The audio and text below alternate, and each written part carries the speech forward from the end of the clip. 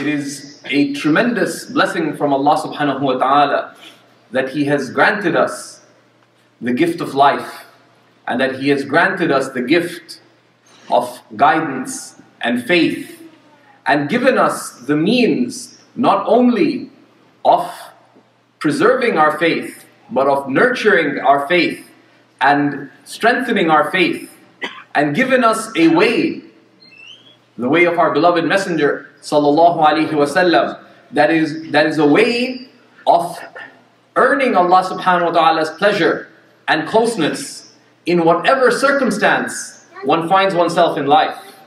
That it is a way in which we seek God, not only through particular acts of worship performed at particular times, but it is a way in which we can seek Allah subhanahu wa ta'ala and attain His good pleasure and closeness in whatever circumstance we find ourselves in life. And this is a reality mentioned by our beloved Messenger sallallahu alaihi wasallam, who tells us, "Ajaban li amri al-mu'min," that how strange are the affairs of the believer. فَإِنَّ أَمْرَهُ كُلَّهُ لَهُ خَيْرٌ, for all their affair is for the good. وَلَيْسَ ذَلِكَ لِأَحَدٍ إِلَّا لِلْمُؤْمِنِ, and that is for no one but the true believer. That how strange is the affair of the believer. Everything that happens to them is for their good. And what does it mean that everything that happens to them is for their good? It means that whatever happens to the believer, if they act in accordance with what their belief entails, it will be good for them in their eternal standing with their Lord. Because that's what counts. And the believer is not simply someone who has belief, but is the one who lives according to belief here. Allah subhanahu wa ta'ala points out the distinction between simply having belief and living that belief. He tells us, for example, in the Quran, "Ya ayyuhal ladina amanu, aminu." O you who believe, believe. Why? Meaning that, O you who accept belief, live according to that belief. And if one lives according to that belief, then, as the Prophet ﷺ said, everything that happens to the believer is for their good, because they have the right response to it. In أَصَابَتْهُ سَرَّاءَ شَكَرَ فَكَانَ خَيْرًا لَهُ. If pleasing things happen to them, they are thankful, and that is for their good. وَإِنْ أَصَابَتْهُ ضَرَّاءَ صَبَرَ فَكَانَ خَيْرًا لَهُ. And if distressful things happen to them, they remain contentedly patient, and that too is for their good. It's for their good as a believer, in that this will be a means to their earning the pleasure of Allah subhanahu wa ta'ala. And that's the wisdom of how Allah subhanahu wa ta'ala has created this life. الَّذِي خَلَقَ الْمَوْتَ وَالْحَيَاةَ لِيَبْلُوَكُمْ أَيُّكُمْ أَحْسَنُ عَمَلًا. He is the one who has created both life and death to try you as to which of you is best in their acts. So this world is an opportunity, both in the good things that happen to us and also in the trials and difficulties. And in reality, both are a test. The blessings that Allah blesses us with are bala. They are an intense test. And a bala is an intense, challenging test.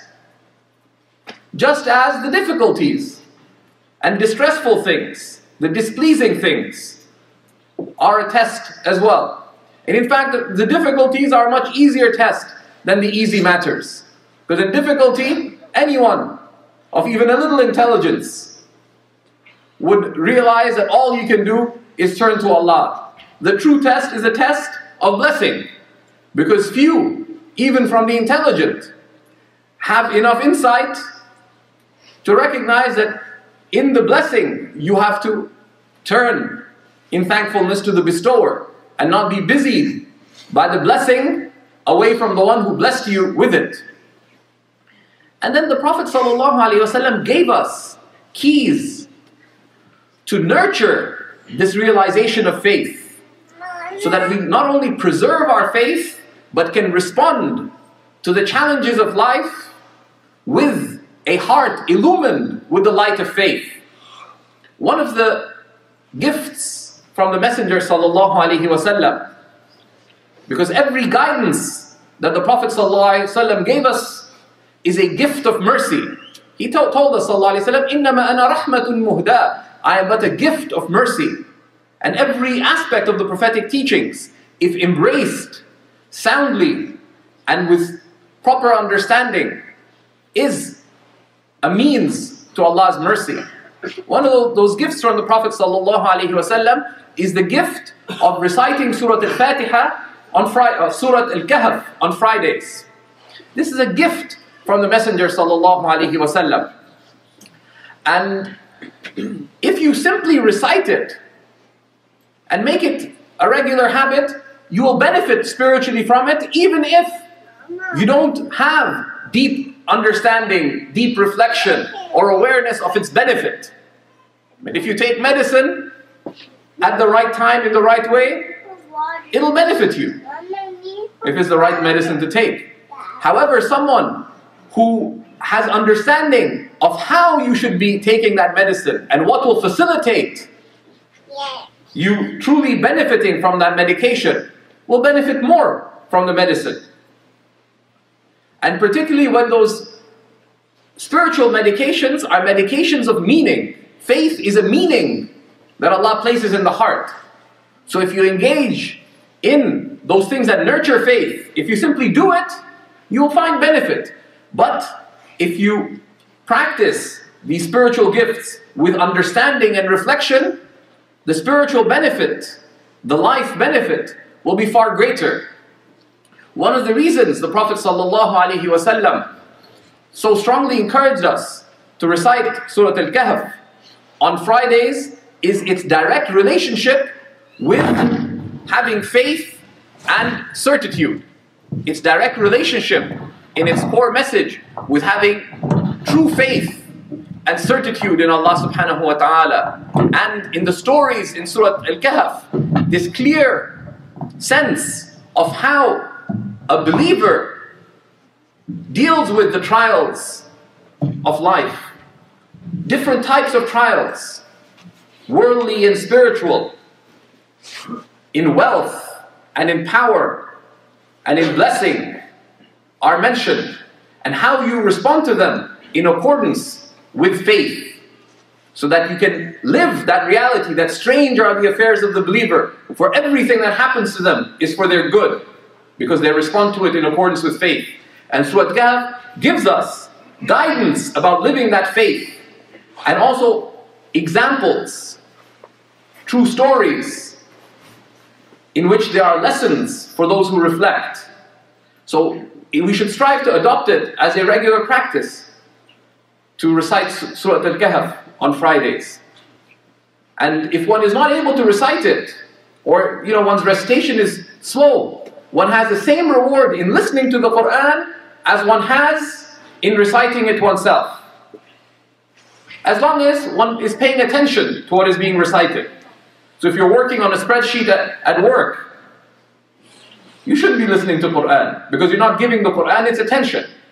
But if you're driving or you're on your commute, etc., and you can give attention to it, then listen to it, and you'll have the same reward as reciting it yourself. And actually, when you listen to a good recitation, you can also make other intentions, such as the intention of learning proper recitation, which is a great benefit as well. That if you have a slow recitation and you listen to proficient reciters, your ability to recite will improve even if you're not reciting along. And your pronunciation will improve even if you don't pronounce it. And many of you may have noticed, if you're familiar with certain reciters, and you go to some masjid, and the imam is reciting in one of the loud prayers, you might say, his recitation is like Sudais, or his recitation is like so-and-so. Why?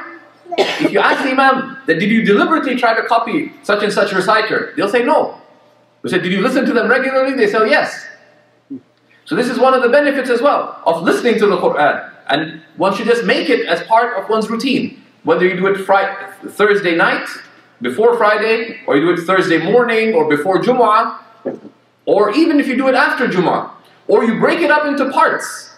But take the means. And then periodically go back and read the meanings of Surah Al Kahf as well. And so recite it or listen to it weekly, but periodically go back and listen or read its meanings, reflecting on the teachings of faith that this surah tells us. And one should have a goal as well, because the Prophet ﷺ emphasized the recitation of Surah Al Kahf because of the deep lessons in it. One should have a goal that I'm going to read the tafsir of this noble surah at least once in your life, because we've been commanded to reflect on the meanings of the Quran, and one can reflect on the text or the interpretation of the text of the Quran, but in order to have deep reflection, one needs some depth of understanding. And that's something that is particularly important with the surah like Surah Al Kahf that was so encouraged by the Prophet ﷺ. So we should make that a commitment, because the believer who is sincere about their faith should have religious goals just like they have worldly goals. People who are successful in their life, if you have a conversation with them that, what are you up to these days? They'll tell you all these different things that they're planning in their worldly life. But the same person believes that they have religious aspirations, but you ask them that, what are your religious goals? And they'll say, well, just trying to survive as a Muslim. In your worldly life you have goals. Why not have religious goals as well? Both things that you're aspiring towards, but also discrete steps. That, okay, I want to understand Surah Al Kahf. How am I going to go about doing that? What are resources that I can access? What are books I can read about it? Are there scholars who've taught it and there are lesson sets available for it? If they aren't, then alhamdulillah, should MCC perhaps have a series in which one of the local scholars is invited and they cover Surah Al Kahf, and the whole family and families come together, individuals, to learn that, and then to make it available for people afterwards as well. And so Surah Al Kahf is something that one should incorporate in one's life. But a sunnah that many people neglect with respect to Surah Al Kahf is that the Prophet ﷺ did not simply encourage its recitation on Fridays. He also told us that it is highly praiseworthy to recite Surah Al Kahf each night. It's highly praiseworthy to recite Surah Al Kahf each night, either the first 10 verses or the last 10 verses. Either the first 10 verses or the last 10 verses. And these verses encapsulate the central themes of Surah Al Kahf. So they're a reminder of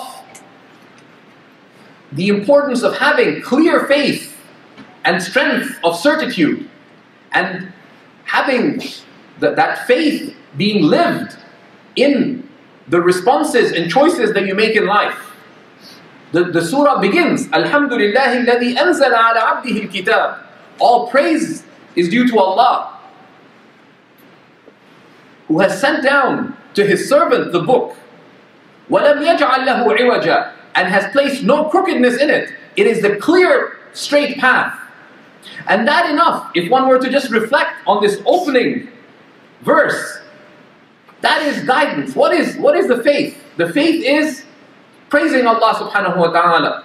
There's intriguing hadiths of the Prophet ﷺ that mention, and they're in the Musnad of Imam Ahmad and elsewhere, that saying Alhamdulillah has 30 rewards. That saying La ilaha illallah has 10 rewards, and saying Alhamdulillah has 30 rewards. Why? Because when one says Alhamdulillah, one is affirming the oneness of Allah subhanahu wa ta'ala, but one is also affirming the reality that وَمَا بِكُم مِّن نِعْمَةٍ فَمِنَ اللَّهِ, that you have no blessing except that it is from Allah. This creation around you is from Allah. You are from Allah. Your life is from Allah. Your guidance, your faith, and all good you have is from Allah. And then so it's an affirmation of faith and a realization of who Allah is, that He is al-Khallaq, He is the all-creating, He is al-Qayyum, the all-sustaining. And thirdly, it has the expression of thankfulness, of shukr in it. So in that sense, it has 3 times the reward of La ilaha illallah. In that sense, though there's a lot of discussion amongst the ulama, and given the sum of the hadiths of the Prophet ﷺ, the majority of the scholars say that La ilaha illallah has greater reward than Alhamdulillah, because it is the sum of all the deen in its meanings. But Alhamdulillah is very, very special. It is not just, oh great, Alhamdulillah. It is a statement of faith and realization and thankfulness. Who has sent down this book in which He has placed no crookedness, so that when there's things that are confusing or dismaying, whether around one or in the world or in one's own life, turn to that book in which there is no crookedness or confusion, and that He sent this book down ala abdihi, to His servant, the one who has submitted to the guidance of that book in the most beautiful of ways. Right? Alhamdulillah alladhi anzala ala abdihi al-kitab. All praise is due to Allah who sent down to His servant the book. That He is the vessel and receptacle and manifestation of that which has come down from His Lord. So if you seek the guidance of the book, you must seek to connect with the example of the one who most beautifully and most perfectly embodies that guidance. And there's numerous lessons in these opening 10 verses regarding the realities of the way of faith and guidance. So this is a very practical thing, that the believer is someone who acts upon their faith. The believer is an active human being. We're not passive.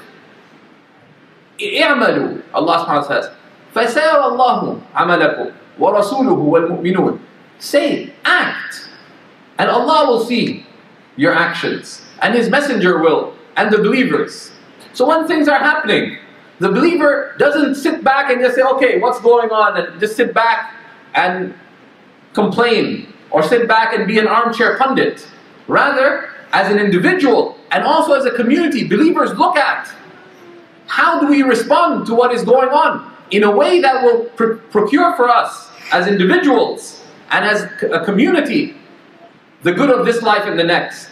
And this is one of the things that was the reasons for the silence of the Prophet ﷺ. When Sayyidina Ali was asked, why was the Prophet ﷺ lengthy and silent? And he was asked by his son.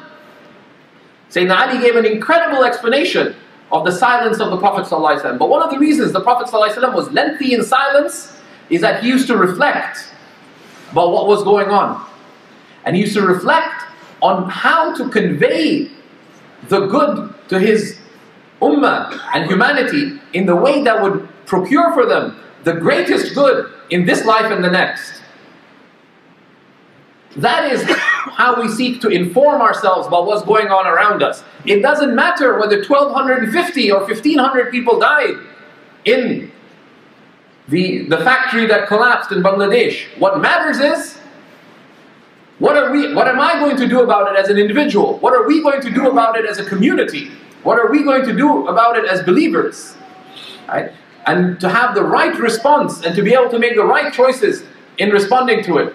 We are not spectators that things are going on in Syria, just simply watching the news and sitting back that, oh well, isn't it terrible? And sitting there clicking on different pictures on Facebook of mutilated kids and just burnt out buildings. What's that going to change?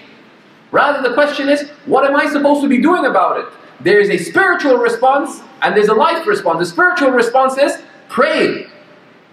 There's a life response, which is to learn a lesson and see what you can do as an individual. Get together with other believers and discuss. The Prophet ﷺ himself strongly encouraged people to go to sleep early at night. But one of the few exceptions that he himself used to make is that he used to stay up with his close companions, and most particularly with Abu Bakr as-Siddiq radiallahu ta'ala anhu, and they would be discussing the affairs of the Muslims deep into the night. And they didn't used to talk about, oh, what's going on, just as some kind of infotainment. But rather, the concern was, how can we facilitate the good? And that should be an active concern for us, both as individuals. What am I supposed to do about this? That's what, the only amount of news that you should watch or listen to or read is the extent that is able to facilitate for you to be an agent of good and benefit for others, to inform yourself so that you are able to seek the good yourself and to facilitate the good for others. And likewise for us as communities. So this is something that we need to nurture, and Surah Al Kahf reminds us of that way of faith and the way of resolve. Intriguingly, the 10th verse of Surah Al Kahf begins with the mention of the story of the people of the cave. These youth who were concerned about the preservation of their faith. And what did they do? They came together and discussed how can we best preserve our faith. And in their case, the solution was to withdraw.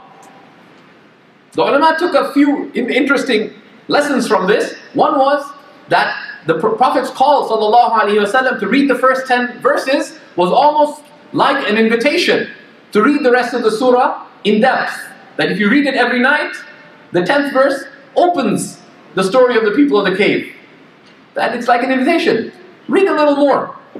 Or also to get you ready for your weekly recitation of Surah Al Kahf, where you're going to read the rest of the stories.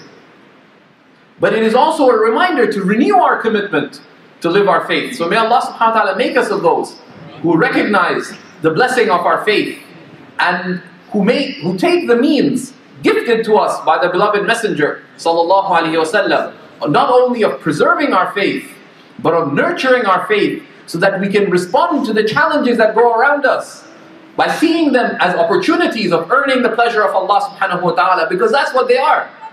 They are blessings. Being in trying times, having tests and difficulties in one's life is a gift from Allah subhanahu wa ta'ala. If we understood what a blessing it is to be tried and tested, we would celebrate our tests. If you lost your job and you realize what a blessing it is that Allah has given you faith and guidance to know how to respond right to it, you'd have a celebration of thankfulness to Allah subhanahu wa ta'ala. Because it's a tremendous blessing. Of course, you don't seek difficulties. You ask Allah for afiyah, for well-being. But when those challenges come, the believer smiles. Because this is an opportunity to express your love for Allah, to express your certitude in His promise, to accept this challenge with contentedness, with steadfastness, with reliance, with trust, with patience, with thankfulness, and not with their opposites, which bespeak of ignorance. And this applies to us as a community as well. That when there's these challenges, the example of the Prophet ﷺ himself, the examples given to us in Surah Al Kahf, all tell us that when there's challenges, it is a divine imperative upon us to come together as a community and look at how we can respond to these challenges. Not merely to keep our community in maintenance mode, that let's keep things going. If you ask the average Islamic center, what are you trying to do? Well, we're trying to keep the center running. That is a bid'ah. Because the Prophet ﷺ never tried to simply maintain things. The way of the Prophets is to seek the maximum of the good. And what are you trying to do? Allahumma inni as'aluka min al-khayri kullih. Oh Allah, I ask you for the good, all of it, said the Prophet ﷺ. It's immediate and it's long term. It's direct and it's indirect. What I'm aware of the good and what I'm unaware of. That is the prophetic way. So may Allah subhanahu wa ta'ala make us individuals of concern, make us communities of concern, who take everything that comes to us from Allah subhanahu wa ta'ala as an opportunity of seeking His good pleasure, and then resolving to respond to it with excellence. أقول قولي هذا واستغفر الله لي ولكم فاستغفروه إنه غفور رحيم.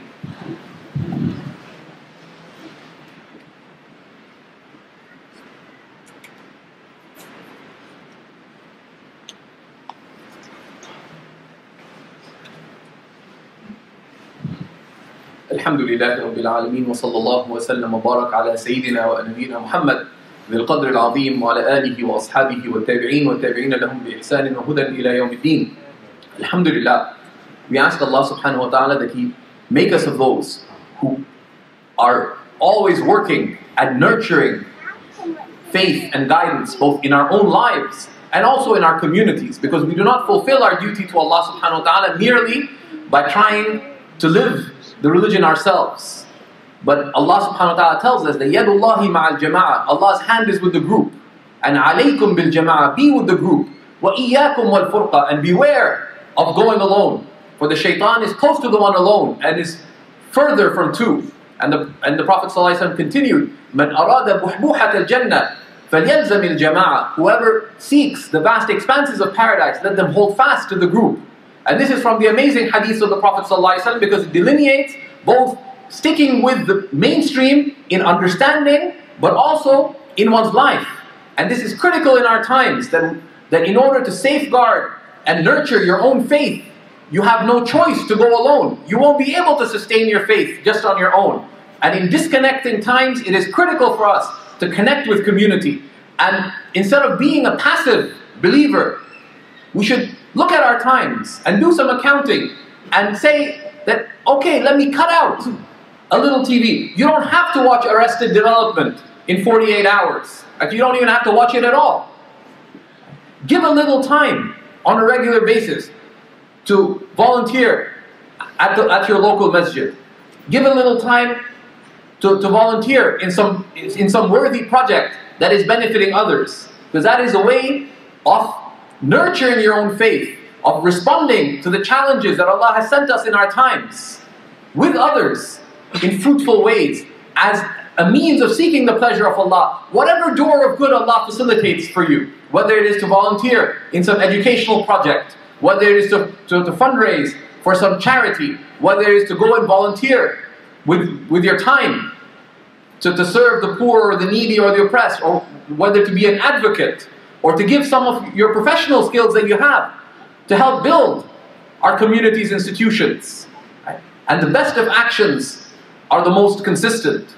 And these are from the lessons of looking at our life with reflection and seeing what can we do in our private lives and in our life as a member of a community of believers to seek the pleasure of Allah and nurture faith by responding right to the challenges that Allah subhanahu wa ta'ala sends us. We ask Allah subhanahu wa ta'ala to send the